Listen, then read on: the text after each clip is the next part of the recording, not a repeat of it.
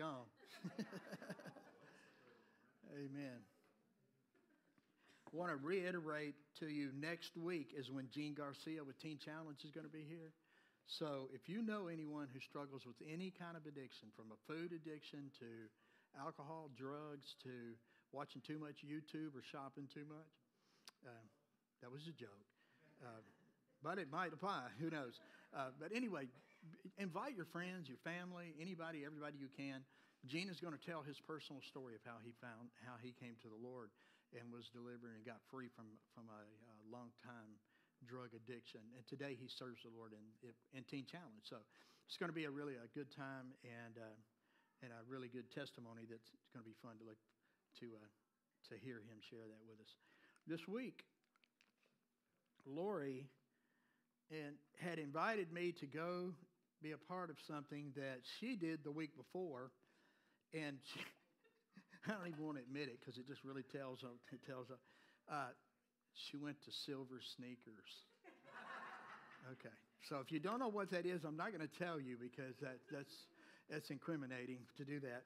But Silver Sneakers, I'm going to go ahead and tell it. Silver Sneakers is a program that insurance companies allow and a lot of gyms allow, and they work with you. But you have to be a senior age to go to Silver Sneakers.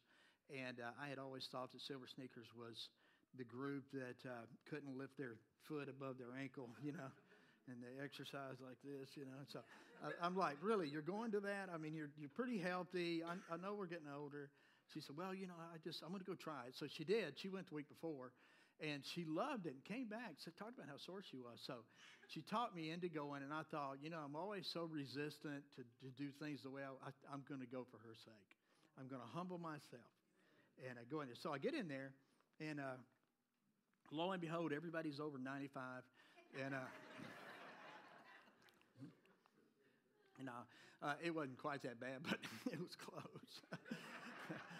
The lady that was leading the exercises had to be 75 to 80. I'm not sure. She's leading the group. And, so I'm like, okay, I'm going to go with it, and that you sit in the chair to do some of your exercises, if that tells you anything. You have a ball, and you just do different things, Well, an hour later, I couldn't even do everything this woman was doing. And I mean, she was killing it. I'm not kidding you. And so got done with that and went home. And for 2 days, I've been sore as rising.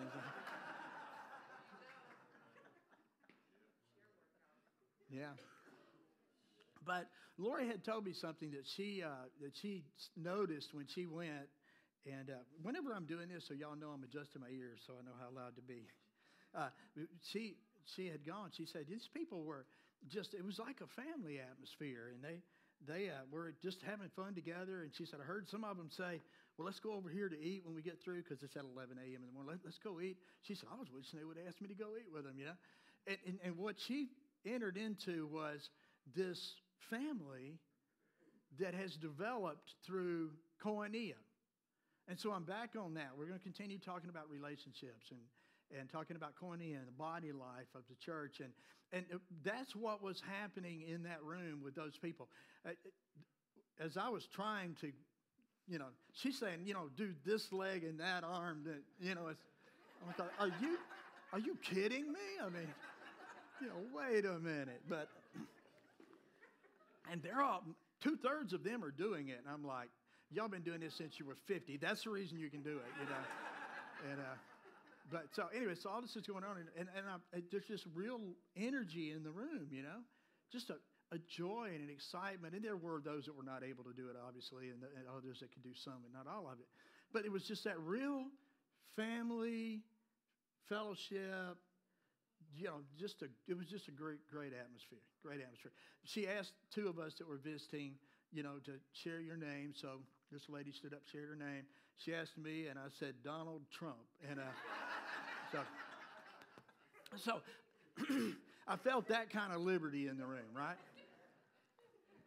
I felt that kind of liberty. Plus the guy that was wearing the political shirt, that kind of helped a little bit. At that age, they all wear political shirts. But So God is calling us to be more than just a group of people that meet on Sunday. You know that. We've been talking about this, and we're going to continue talking about it as we go along. But I remember when I was a kid that whenever we would go swimming or go to a pool or to the lake or anything, I was afraid of water. And the reason I was afraid of water, it's a long story, but I had a guy at the YMCA when I was just a small child who was deaf, and he would pick kids up and throw them in the pool. And I was already kind of scared and didn't swim well, and he came over and he picked me up and he threw me in the pool. And I'm yelling at him, no, don't. But he couldn't hear. So he throws me in the pool. Well, I went in the deep water, and out of fear, I started dog paddling backwards. So I was going down. And I realized, it came to my attention, I know it was the Holy Spirit, stop what you're doing and just stop. So I just stopped. In the midst of all of that fear, I had the capacity to tell myself, the Bible says God's not given us a spirit of fear, but of love and of power and of a sound mind, a disciplined mind. As a believer, you have the ability to control your thoughts. Don't ever think you don't. Own your thoughts. Okay, we're not going to stop there. And so I'm doing this, and then it came to me, stop. And I stopped. And the fear was still there. I was still gripped with fear, but I floated to the top. And then I started doing this. And so I got out. Well, that put on me a fear of water that kind of lasted for a long time. So as I got older, I would go to the pool or to the lake or whatever, and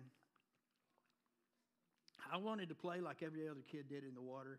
And I would start to go in, and there would be these guys that would come running, and they'd dive, hit the water, and they'd come up, trying to catch their breath from it being so cold. And then afterwards, I'd watch them as they would adapt to the atmosphere, the temperature, right, the water. And then they just had so much fun playing and splashing. But I was afraid of the water. So I would wade down. I'd get in the 3-foot section, and I'd get down real slow, or maybe where you walk down, and it would be on my feet, and it was freezing cold. Get up to my ankles, up to my knees, and maybe up to my waist. And I'm just sitting there. I'm like, this is just too cold. I don't know how y'all do that. But it really was the fear that was keeping me from going all in. I didn't want to jump all in. And so by the end of this, our time to be there swimming and all, I would usually stop about right here, because as the cold water got up toward my chest, I felt it was taking my breath. Y'all understand what I'm saying? And so I would wind up sitting on the side of the pool with my feet dangling in the water so I could be in the water and just watch my friends play. And this describes a whole lot of people in the church.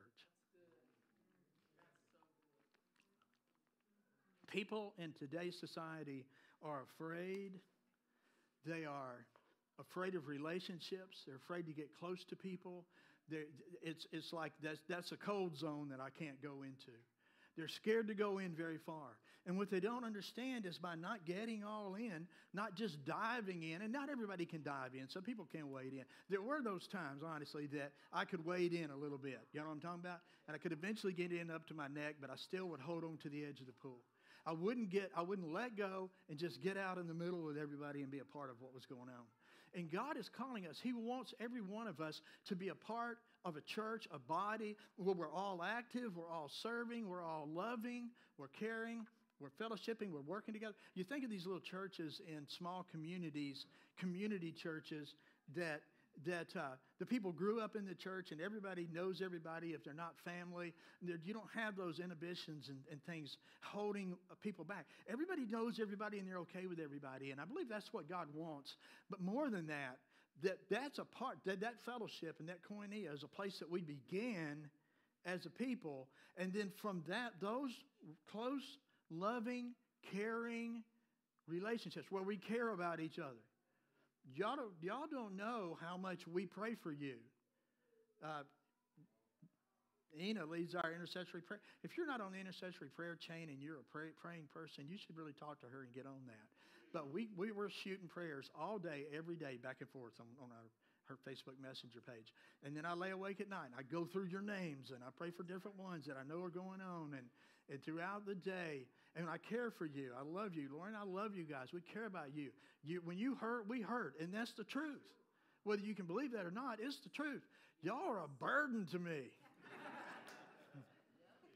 But but that's a pastoral that's the persecution we have to serve to be a pastor. Now we have, and if you've heard the term before, we have grace to pastor. We can do that, and we do that because God's given us the grace and the desire and the love for it, and the love for you. And so we have grace to do it. It's not a burden, like I said. But God wants all of us to become such a family that when somebody's hurting, everybody's helping. Heard that? When somebody's hurting, everybody's helping. And your help could be, I won't say just praying. That's the top level. That's the top of the rank. Praying. Someone shared the other day about a need that they had on our prayer line, our intercessory prayer thing, physical need, and I just responded and said, hey, when you submit these, I want you to know that this is not a joke for us. We're praying. We are praying and we're believing. It's not we're not just, oh yeah, well, now we know who's sick. Hello? You used to hear people that would get in the prayer group, the prayer chain at churches so they can know the gossip. That's not what it's about. If your name comes up and you're submitted to there for prayer, you're going to get prayed for. And it's by people who really love you and care about you. And so God wants us to not be spectators sitting on the side of the pool with our feet dangling in the water. God wants us to be people who just get all in and just enjoy our relationship with God and our relationship to the church and being together with each other. Not last week, that was Easter, but the week before I talked about Ezekiel's vision, for those of you that were here, and Ezekiel chapter 47. The prophet saw a vision of running water. Remember this? And it was running through the temple. And the angel led him down into the water, and the further he waded, the deeper the water became. So this represents our involvement in the church or our fellowship with the body. That the deeper, okay, get it, remember, the water was running from the temple, down through the temple, and it ran out. And I'm going to get into stuff I don't need to get into today. But it ran through the temple. And the angel brought him, and he said, step into the water. And he waded in up to his feet and up to his ankles. And he took him, and the angel measured 1,000 cubits, and he told him to wade on in. So he went another 1,000. It was up to his ankles, and then to his knees, and then to his waist. And then it says he was so deep that he had to swim in the water. It's a picture of the church, I believe, at least for application for today for this message. It's a picture of God saying he wants all of us to not wade in and just get your feet wet and stop in the house of the Lord, in the temple. He wants us to move on out and just let our guards down, be willing to be hurt if you're going to be. Church people will hurt you. You know why? Because people hurt people. And we're not a perfect group of people. However, I will say this, there's not been a whole lot of that in this congregation in quite a while. You have elders and you have leaders that love you and care about you that will even protect you. Like a husband will protect a wife. And you need to know that. And so sometimes that's misunderstood. But the church is a place for us to be together and feel safe. This is your safe zone. This is your safe zone. That's kind of a hot topic. You use that right now. You could go all kind of directions with that. I passed the Church of Christ Church early this morning, and there's a police car sitting out on the street. Isn't that a shame that they feel that's necessary? And obviously, you could say it's necessary. We're developing or redeveloping our security team now. We live in that day, whether we like it or not. But let me tell you, I also believe that we have a Holy Spirit power.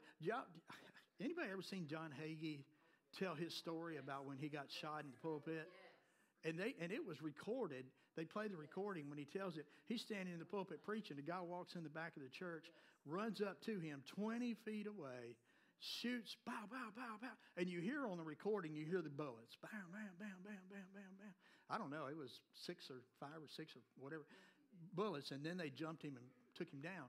And when they did the investigation, and he was not hit, obviously, he said in the middle of the guy running down, doing this, he just said, Jesus, Jesus.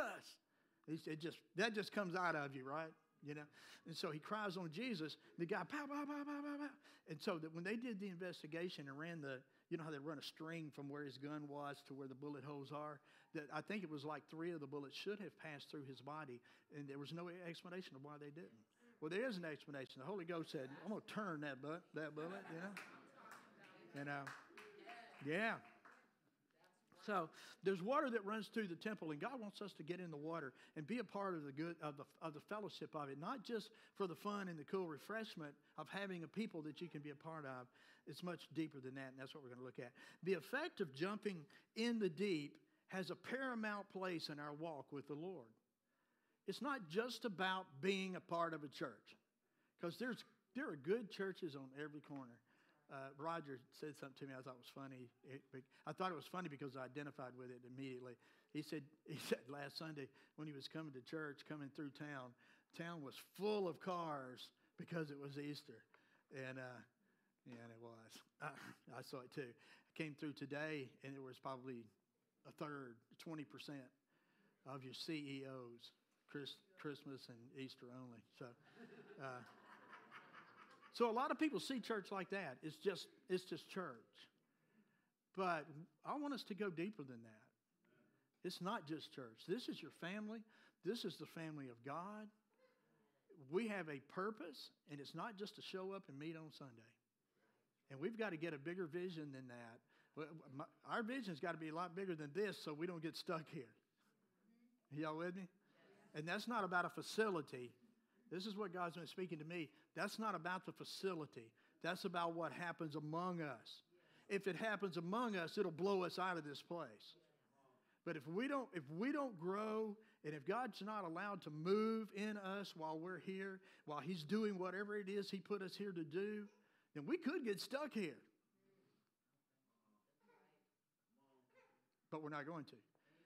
And so, be praying with us about a place to go. We're still waiting on the Lord for that. But God may have a reason for us to be here. He's probably trying to squeeze something out of. He's trying to squeeze some blood out of our turnip. And that's not altogether a bad thing either. So, what's so important about this whole concept of what I'm saying to you?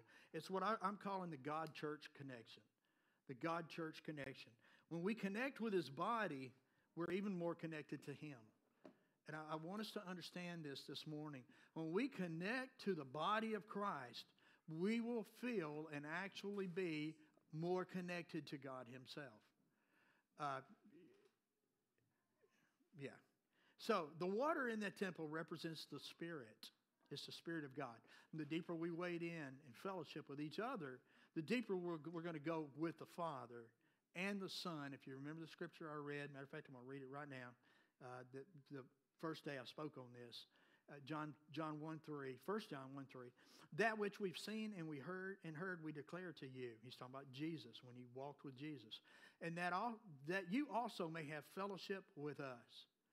And truly our fellowship is with the Father and with His Son, Jesus Christ. He said, we write these things to you about Jesus so that you can have fellowship with us.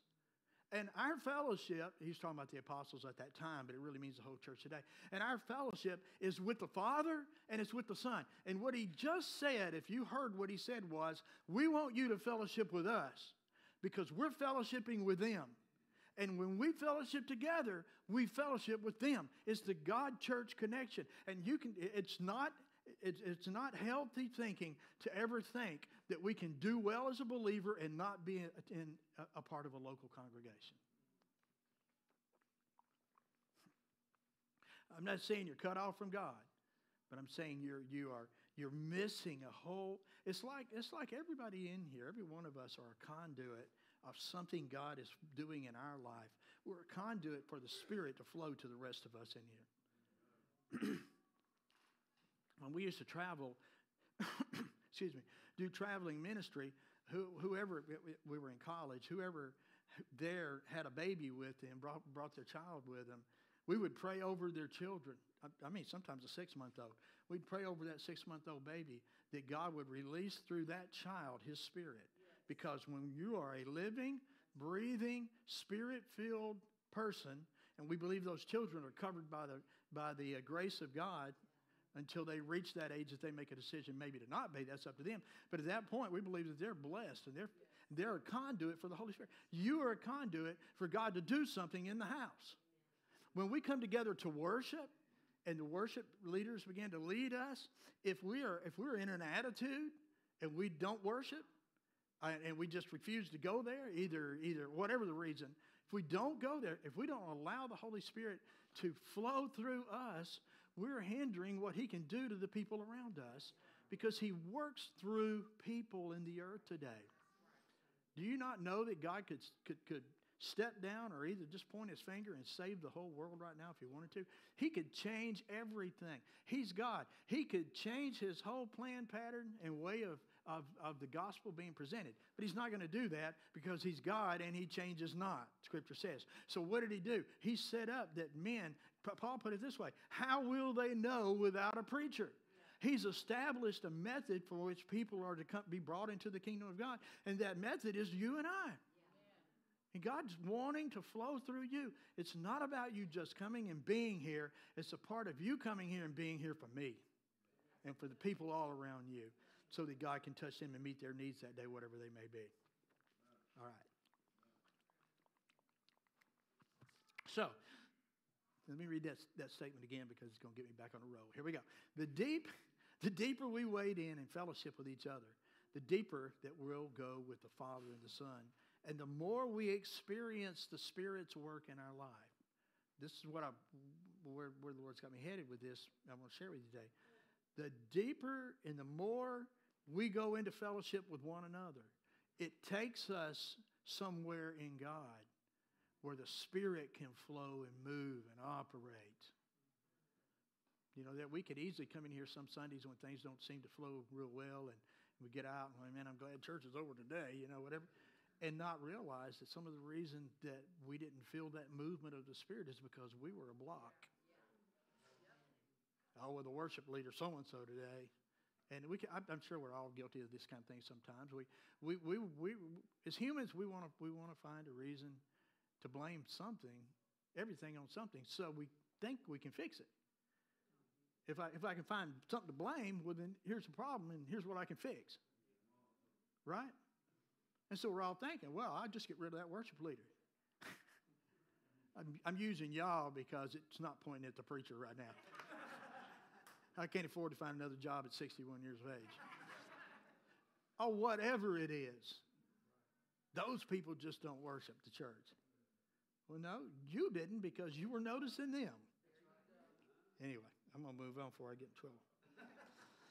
So this is all made clear in 1 Corinthians chapter 12. Who's familiar with 1 Corinthians chapter 12? Well, you will be, because I know every one of you signed on to read through your Bible this year. So you will be getting there. Those of you that did, there are a lot of us that are reading through the Bible. If you're not, this is a good time to jump in. I'm going to tell you, it does something for you to just read through Scripture.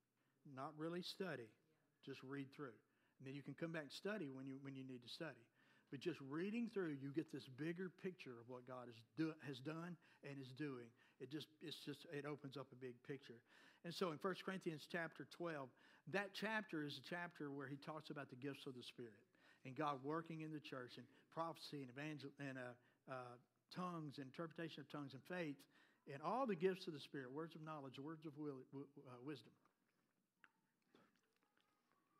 All these things are talked about in 1 Corinthians chapter 12. So he starts out in that chapter talking about the administration of those gifts. And he says there are 3 different administrations. And he tells what they are. And then he'll go on down, and then he's going to tell what the actual types of gifts are. Then he comes right out of, after talking about the gifts of the Spirit and how they are to function in the church, or what the ranking authority is. Then he goes into the body, where he's talking about, you'll recognize this, where he says the ear can't say to the eye, I have no need of you. Right? He talks about those things, about how important each one of us is in our particular purpose and part in the church. And then he ends that chapter by saying that God has given these in ranking order in the church. First, apostles. Then, I think it's prophets. But he goes down and he talks about it. He puts other gifts in there, administration gift and other things like that. He says that this is the way it works. So, with that understanding of who we are in the church, This chapter gives us three things that I want to say to you real quick. Okay, you ready? Number one, this chapter defines our role in the body. Each person has his own place in the function of the church. You have a place to function in the church. You have a place. And you may feel like, well, I just don't know what that is. Don't know where I fit.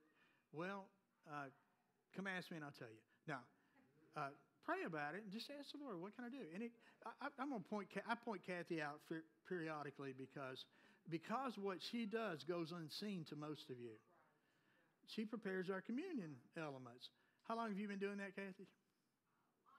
So long she doesn't remember, and I don't have to, as a pastor, get up on Sunday morning and try to run around scramble and find somebody to get communion ready. Now, that could look to one person like it's not a big deal. Anybody could do that. It's a big deal to me. When I don't have to worry about who's going to set chairs up, I don't have to worry about who's going to run sound. Is somebody going to... These guys come in here at 7:15 to 7:30 and set up sound equipment and computers and things of that nature so that we can have that benefit in the church while we worship together. Others of you are praying at night or getting burned up with Facebook messages. I mean, we get burnt, don't we? It's constant. That's a part of the body. That's a function in the body. Others of you are mother figures, and you don't know it, and father figures, and you don't realize it. That people are watching you. They're looking to you. If you fall, somebody's going to fall, and you may never know what happened. Listen, I've been a pastor for years, and I've seen this stuff. I've seen how one person can impact so many lives and never know that they did. And it may be when I preach to their funeral that all of a sudden people are just pouring out, not knowing what an impact your life has. So, back to this real quick. So, that chapter defines our role in the body. Number two, it honors those who are often overlooked. He says I'm trying to think of what the term was, uncomingly parts or something like that. Your embarrassing parts of your body. Okay? Things you don't want to show anybody. He's talking about it. Y'all wonder where in the heck is he talking. It's in 1 Corinthians chapter 12. I'm trying not to read that whole chapter to you. I'm trying just to hit it because I'm running somewhere else. But he says our uncomely parts are more honored than our comely parts. The parts that you show, your face, isn't it weird that every human being has this innately built within their psyche? That there's a part of your body that you don't want people looking at. What if it was ears and we all had to wear muffins? No, I'm just saying, think about it. Why is that part of the body needs to be covered up? Well, I mean, there's some obvious answers to that. One thing, it's ugly. But no, I'm teasing. Preacher better move on. But Paul says in there that the uncomely parts are really honored more than the other parts. They get move on. Number three. That chapter, he defines our role in the body. He talks about how there's honor for those parts of the body that are often overlooked. And so I'm an armpit, and you don't see me because my arms are down. But the armpit is important, right? It cools the body. It has a function. It does something. So, and the third thing is this. In this chapter, Paul solidifies the unity of the faith. We need each other. We cannot separate ourselves from the body and think that that's healthy in any way. And yet, I know I say this a lot, but I'm trying to impress it upon you because we have moved into and are going deeper and deeper into a culture and a society that is going to do everything they can to convince you that going to church, you're uneducated, you're stupid, you're a laughing stock. This culture, the whole woke thing, what they do is they shame us into not speaking And it's going to be where they're going to shame us into not doing, not witnessing, not preaching, not talking about Jesus on the job, not attending church. Y'all know I'm telling the truth. That's where it's going. And so we've got to do the opposites. And so chapter 12 solidifies the unity of the faith, the fact that we need one another and that we can't be separated from one another and be healthy. When we don't press in, wade on down in there, when we don't try to move on into the fellowship and become a part of what God is doing, it's easy to walk away from the church without any pain. There's no tearing apart, or as Jesus put it, putting asunder of what was never joined to begin with. We made this move. There will be some people that will just fall off the tree and feel no pain. And if that happens, these are people who were never apart. They never waded in.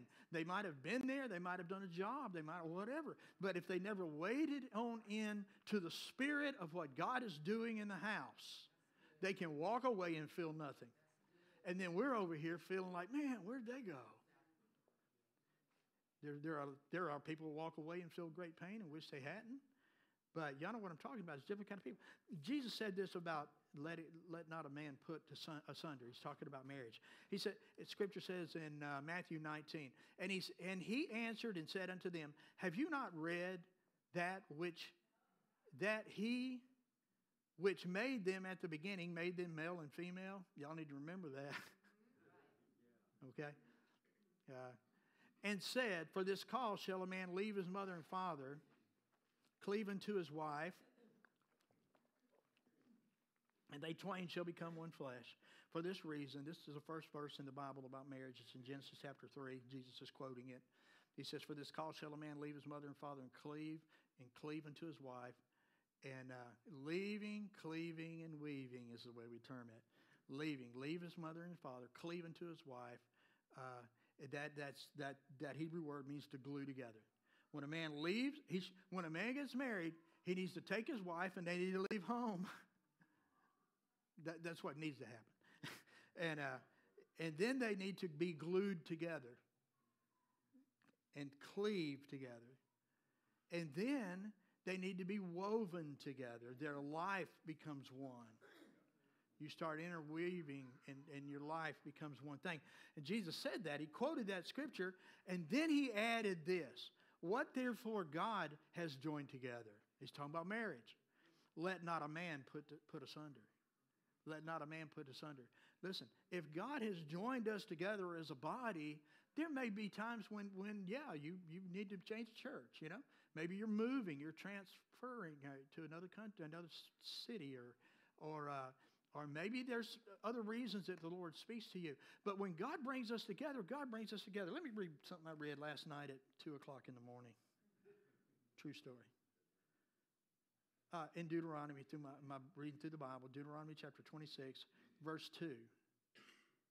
Well, let me just go ahead and read from verse 1. And it shall be when you come into the land which the Lord your God is giving you as an inheritance, and you possess it and you dwell in it, that you shall take some of the first of the produce of the ground as your tithe, which you shall bring from your land that the Lord your God is giving you, and you shall put that fruit in a basket, and watch this, and go to the place where the Lord your God chooses to make his name.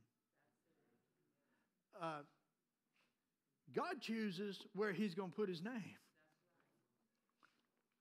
We don't choose that. In Genesis chapter 4, I think it is, when Cain and Abel, the Cain and Abel story comes up, and Eve became with child, or however it's worded, and she bore a child, and his name was Cain, and then she had Abel, and it says in the process of time, there's a process of time. There is a time that we are to worship. There's a time. Under the old covenant, it was a Sabbath on Saturday. Under the new covenant, I'm a believer that it's the Lord's day, which is Sunday. That there is a time that we are to come together. And people say, well, you know, where two or three of you agree, it's touching anything there I am in their midst. That's absolutely a scripture. It's the truth. And there Jesus is when two or three of us agree in prayer. But he didn't say it constitutes church. The ecclesia. And in 1 Corinthians chapter 14, Paul said therefore, and he's talking about the gifts of the Spirit, tongues and prophecy and all this stuff, and the confusion they were having in the church. Everybody was going crazy with all these gifts, and he's trying to clarify and straighten it out and tell them how it's supposed to be done. He says, therefore, when the whole church comes together, and he goes on and makes his case. There's a time for the whole church to come together. Luke chapter 3, there's a verse that says, and on the Sabbath, Jesus went into the synagogue, which was his custom. Aren't you glad Jesus knew to go to church? It was his custom. The apostles, the disciples, they all went into the synagogue because that was the appointed place at that time. They all went into the synagogue to worship on the Sabbath. But then, lo and behold, when you get over to the book of Acts, after the church has matured and the Holy Spirit has come and God is doing his new thing, Jesus has died and been raised again on Sunday, which we now call the Lord's Day. It's in Revelations. It's referred to as the Lord's Day. You find Paul going into a meeting with the people. He's about to leave the city, and so he wanted to meet with them on this day. It was on the Lord's Day, it says. And that's when he's preaching, and he preached so long into the night to Eutychus is sitting in the window on the second floor. Dude falls asleep and falls out. That's good preaching. Actually, it's comforting to me. It's biblical for y'all to fall asleep if I preach. But anyway. So Jesus said, what God has put together, let not man put asunder. I want to stay with that word for just a second. This word occurs 22 times in the King James Version, 13 times in the Old Testament, 9 in the New Testament. It's found in a combination with these words. These words are the major point where that word, put asunder, is translated. It's found in combination with these words: break, burst, cleave, depart, cut, divide, pluck, and saw. So, basically what I'm saying is this. Jesus said, whatever God puts together, don't let a man break it up, burst it apart. Don't depart from it. Don't get cut off from it. Don't be divided among yourselves. Don't get plucked out. These are all words that are used in the King James Bible that is put in combination with. And Saul. Don't let anybody saw you out of. Don't let anybody cut you off from where God has placed you. You know, as Scripture says, joy comes in the morning. We all go through seasons of days and nights, light and darkness. We go through winter seasons and then there's spring and summer and fall. We go through transitions. There's things that happen. Things come, things go. Churches are good sometimes and they're not good the other time from our carnal perspective. But you can do an experiment with a plant. You can plant a seed in a cup and let it germinate and let it burst. Let it begin to break ground. And when it's germinated, then you can put another cup on top of that and hide it in the dark. And you would think it would die, but it doesn't. What happens is, as long as you water it like you need to, what happens is that root will then grow very deep, and you'll have a much healthier plant when the cup is removed. Now, you can't do it so long that it dies because it's not getting sun and photosynthesis is happening and all that kind of stuff. But you want to keep that thing covered for a period of time, and the darkness will make the root grow down. It'll then begin to get nutrition, and when it comes up, boom, you're going to have a good, healthy plant. So when things don't seem to be at their best, is not the time to pick your bags up and go. It may be that God's got you in a place that He's got you in a dark place because He wants to grow a root deeper. Because maybe something's coming down the road that you ain't strong enough for right now. And He don't want you plucked out of the kingdom. He don't want anybody sawing you down, tearing you apart. When we've not been soaked in the spirit of what God is doing, there's nothing to hold us. Which explains why some people talk about how great things are at church. At the same time, the guy on the other side of the room is talking about all the problems and his concerns in the same house. I've had many times people approach me. You probably have too, Keith, where somebody will come up to me after church and say, Pastor, that was a great sermon, or what God's doing here is exciting, and just talk about it. And honestly, the same service, somebody else will come up and say, man, I've just got this issue I need to talk about. I've got a concern. That's the word they use. Don't ever come to me and say you have a concern.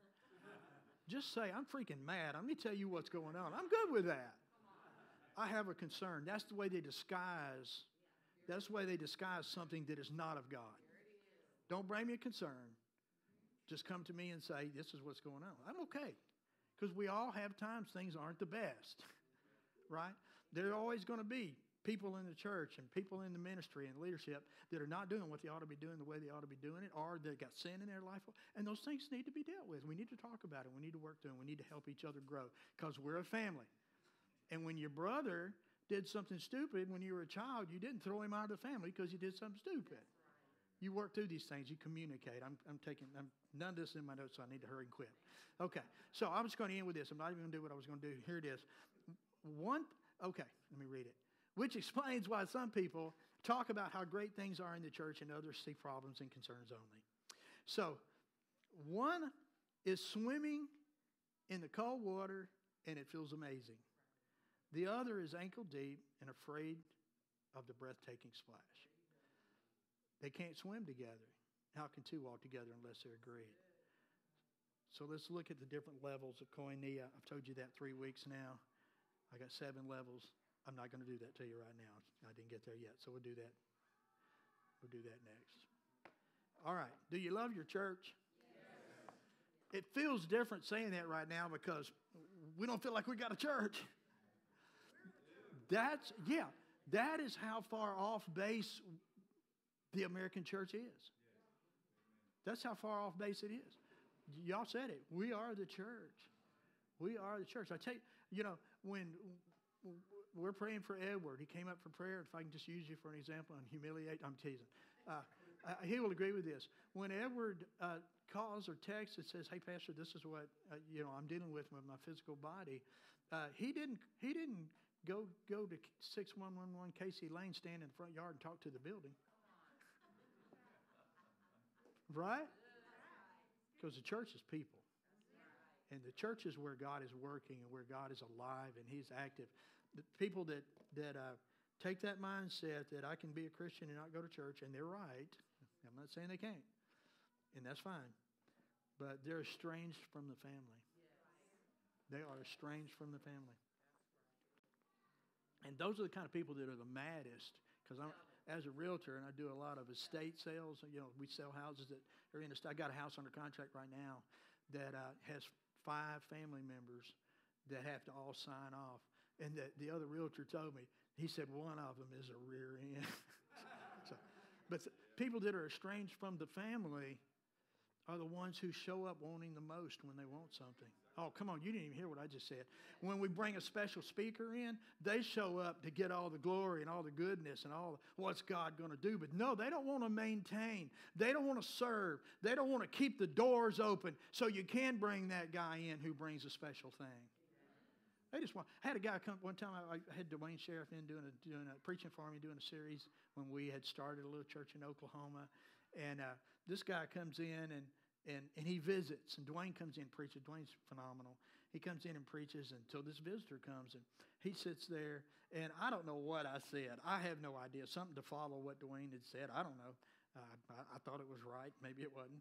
But so this guy comes up to me afterwards, and he walked up to me and he said, Brother Darrell, he said, and I didn't know him. He said, I don't know who you are. He said, but he said, Dwayne blesses me. Dwayne loves me. Dwayne loves you. Put a load on me, but Dwayne loves me. Dwayne loves me. I'm like, get out of my church. No, I didn't. But I'm just saying that mindset. So he probably, he's a groupie. He's a groupie, like at a rock concert. These people just pop around and go to what they, Jesus, Paul said that in the last days there are going to be men with tickling ears. No, they don't want to get in here and work hard. They don't want to come set up a church so people can worship. They don't want to take care of children. That's a chore for some, but some do it. And for others, it's a gift and they love it. But somebody's got to serve.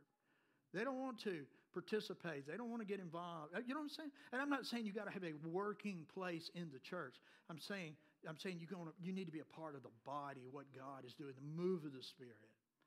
And when you're in there, when you wade down that deep into where you're swimming now, man, it's just a great place to be. It's fun. And then the other guys are sitting on the side with their feet dangling in the water, thinking, I really wish that was real and I could be in it. And they don't know it ain't real because they won't get in it.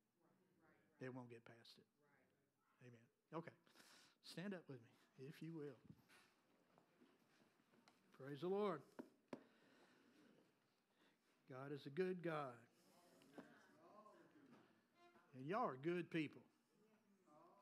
All the time. That's awesome. That's awesome. You know what? I'm gonna play off that real quick though. That's what Jesus thinks. That's what I can hear him, Philip. We say, God is good. And Jesus looks at the Father and says, they are good all the time. Because they don't see our faults. Once you're under the blood, I heard this illustration years ago, and to me it's just, it's always stuck with me. Those of you that are a little bit older, we had these things in school with a red piece of plastic, and you slid words underneath it, and there were red words so you couldn't see them, and then the one pops up into the window. And so that's the way it is with us. Once we're born into the kingdom, once we're born again, you're under the blood, and all of your bad words, the bad words spoken against you, they're all under the red, and Jesus don't see them. Father doesn't see them. We are in Christ. We are in Him, and our sins are covered. Lord, we love you. We thank you. Father, we thank you, Father. I thank you for this body. I thank you for this church. Lord, I thank you for this group right here that have just said, hey, we're going on with where God's going. And we're here today together. And it's just neat. It's neat being in your presence. It's neat seeing what you're doing, not fully understanding it, but here we are. But here we are, and it's a good thing, God. You're working something in us that one day we're going to look back and we're going to say, I remember when we were at the lumber yard. We're going to see clearly what you were doing. And Lord, it's good. I feel it now. I'm sensing the presence of the Lord. I've got more of a liberty and a freedom to preach here than I did where we were. I don't know what it's about. I just know you're moving. Lord, I know there's something going on. And so, Father, we want to not get stuck with the us forward no more mentality. But Father, we speak to the lost in this community. And God, we call them into the kingdom of God. Father, they don't have to come to this church, but send them into a church, whether it's with us or with another church that's preaching Jesus, that will guide them in the way that they should go. Lord, we would love for it to be here, Lord, as you just bring people in. Fill the house with the lost, Lord. Lord, give us diapers to change, Lord. And we need some of that again. We just need to see the kingdom expand, Lord. We need to see it expand. And so, Lord, as the water flowed through the temple in Ezekiel, at the end of it, we talked about this the other day, where the water came out, there was all kinds of fish. And the fishermen were there fishing all day long. Every month they were bringing in a harvest. And so, Lord, Father, we thank you that that's going to be the outcome of what you're doing in us as a church. We're going to be a church that wins the lost and builds the kingdom and makes disciples for Jesus. So you're going to have to make all that happen. We can't do it except the Lord build the house. They that build it labor in vain. So thank you for doing that, using us, and thank you for these good people, Lord, in Jesus' name.